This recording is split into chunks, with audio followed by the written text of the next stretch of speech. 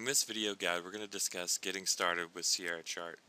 We had a previous video that discussed how to get started. However, in the past few months, SierraChart has made a lot of optimizations and usability enhancements, and so it's necessary for us to create a new video because the last one's just woefully out of date.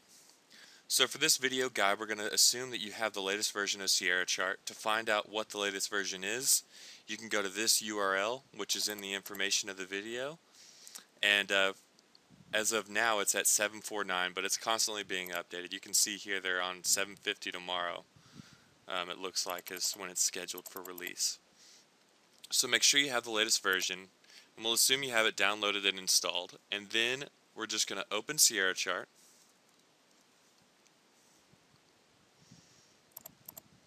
And the first thing we need to do is set up a connection to our data feed. I'm currently using Optimus, and it's already trying to connect. In order to set up our data feed though, we're going to want to go to File, Data/Trade Service Settings, and from here we're going to select our service provider. Depending on what brokerage firm, it could be any one of these. I'm with Optimus, so I'm going to choose Rithmic, and I'm going to put in my username and password that my broker provided me. Once I've done that, I'll click OK. And then all I need to do is go to File, Connect to Data Feed, and up in the top right hand corner here you can see it update. Now the next thing we're going to want to do is open a chart.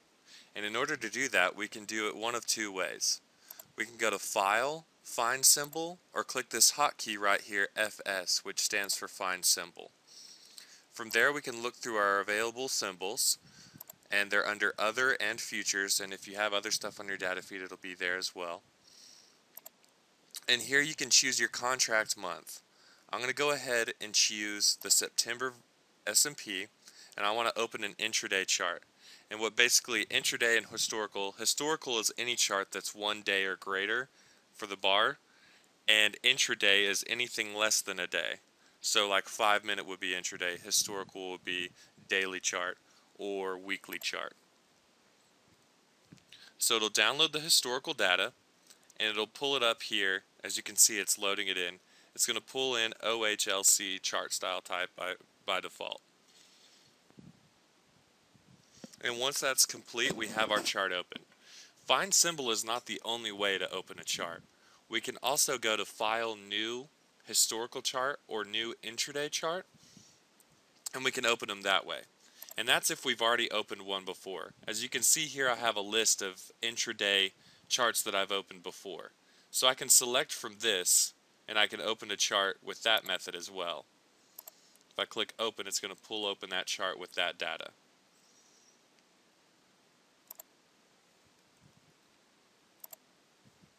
If you get this symbol is unknown or click symbol for more information, it may be either out of date, which is the case in this one, where it's no longer the front month, so they're not providing data for it anymore, or you have entered the symbol incorrectly.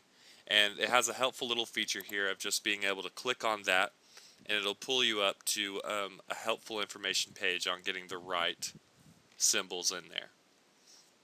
So this is the first video, just a simple getting started with SierraChart. In our next few videos, we're going to go over opening other charts, tweaking the chart settings, getting them to your liking, and maybe even opening trades with SierraChart. Thanks for watching.